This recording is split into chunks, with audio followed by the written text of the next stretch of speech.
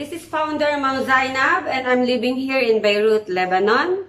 Those who are new to my channel, please watch, like, subscribe, and don't forget to ring the bell so that you are updated in more of my new upcoming vlogs. Thank you guys and have a nice day. Please leave a wise comment after you watch my video. Mag-iwan po kayo ng bakas para mabalikan ko po kayo. Okay? So, today is Sunday. It's the 4th week of total lockdown here in Lebanon. As you can see, I'm in the kitchen. I'm vlogging here. As of now, only home vlogging because we cannot go outside because of total lockdown. But it's okay. At least we are safe. So, today I'm cooking the Lebanese sausage. So, I will show you how to cook it. It's very delicious. It's different from Filipino sausage. Kasi wala siyang balot. Doesn't have cover from the intestine, you know. It's you will see how does it look and how the way how to cook it, the Lebanese sausage. I will show it to you guys. Because today is Sunday, at home only. So, what to do? So, we must cook only. At least busog pa tayo, okay? And safe. Kaysa lumabas pa tayo, kung meron naman tayong stock na food sa bahay, no need to go outside, okay? So, I'll show you guys the Lebanese sausage and how does it looks, okay? Lagi tayong positive mind, okay? Always happy para, always smile, stress-free, always relax, okay? Para ang ating mga wrinkles, oh, di ba, wala, oh. Ganda rin pala mag-stay sa bahay, yung wala kang ano, iniisip ko hindi kumain, matulog. Eat and sleep at home during lockdown. So, why not? It's okay, at least we are relaxed, right? No wrinkles, no stress, or just eat and sleep, okay? So, I'll show you now the Lebanese sausage, how does it looks and how to cook it, okay? This is the Lebanese sausage, or in Arabic, they call it Soujo. So this is it. What's inside of it? This is the Lebanese sausage. And of course, it's halal, okay? It's for Muslim. The meat is halal. So this is the Lebanese sausage. Sa atin ang sausage iba, di ba? Yung nakabalot siya sa taba ng asa, parang ano. Nakasama marunong gumawa nun eh. Ano ba nakabalot dun sa sausage na gawa sa Pilipinas? Matagal na ako din nakakain kasi bawal na sa relihiyon namin yun. So, this is how it looks. Ipiprito natin yan na ganyan lang. Okay? So, I will teach you how to cook the Lebanese sausage. Okay? And then we will need tomato. We need tomatoes. I wanted to have so much tomatoes. It's my favorite. So I will slice it later, okay?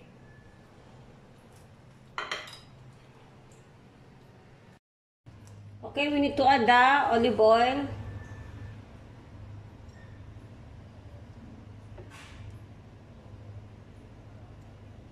Okay, olive oil.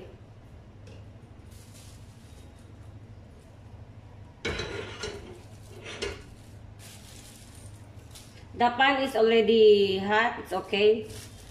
Now we can put this.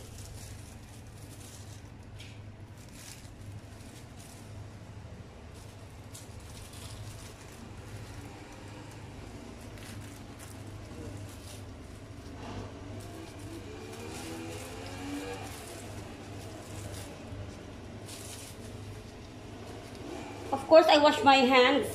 It's very clean. So we can hold the food.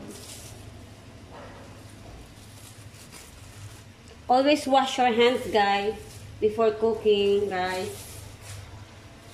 Okay? Let's observe cleanliness.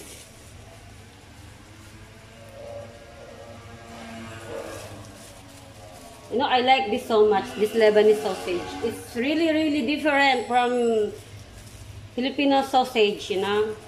I like it so much. I think it's enough.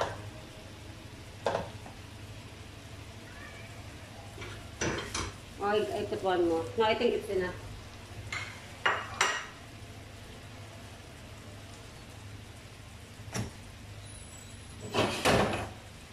We need to cover it. Okay?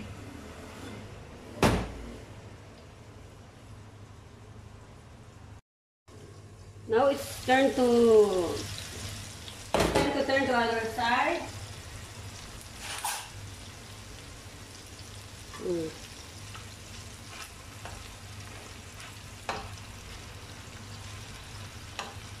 It's easy to cook. And it shouldn't be dry. Because if it's dry, it's not delicious. I mean, if it's toasted or burned, it's not delicious.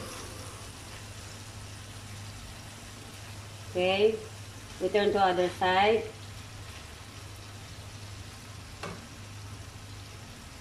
Okay.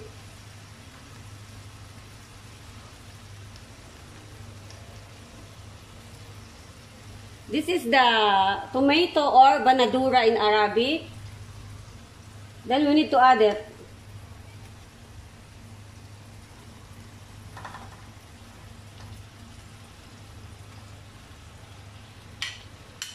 This is how to cook or how to prepare the Lebanese sausage. It's not delicious only fried. It should have a taste of tomato.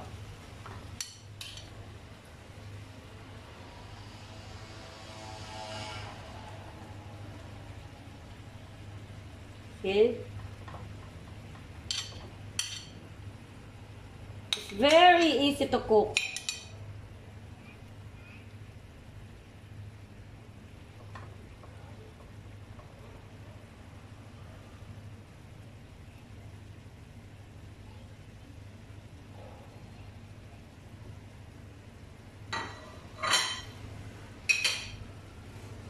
And we need to cover it again.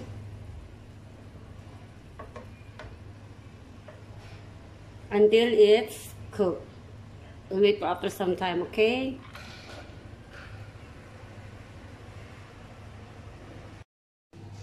You see guys, it's boiling.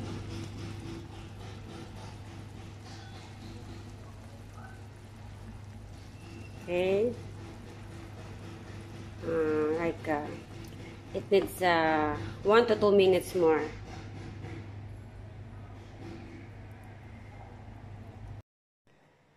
Here it is.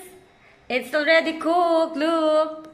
It's not dry, okay? That's the sauce of the tomato and from little bit of olive oil. Promise it's so delicious, the Lebanese sausage. And can be eaten by bread. This tanur bread. It's made of wheat. It's so healthy. It's very light diet for bread.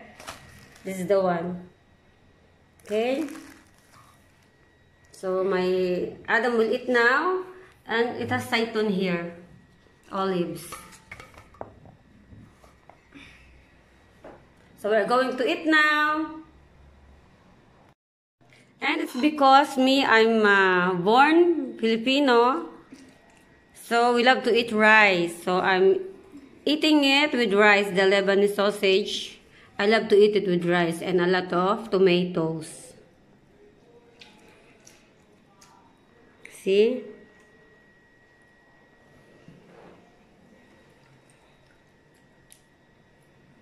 My Adam with bread, eaten with bread. And of course for me, I will eat it with rice.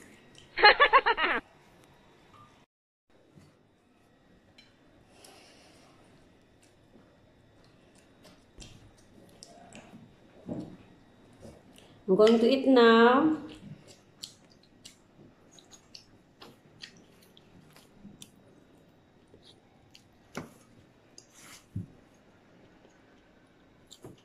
Promise it's delicious. So delicious. Taibe dear. Right? I speak it well? Taibe. Yeah. Taibe dear means delicious. So delicious. This is so much. Delicious so much.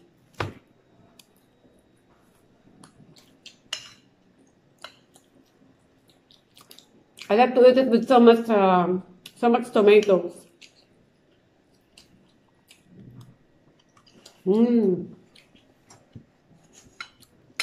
Thank you guys for watching.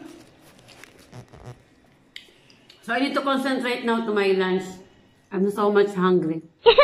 Bye guys. Thank you so much for watching my vlog today. Bye.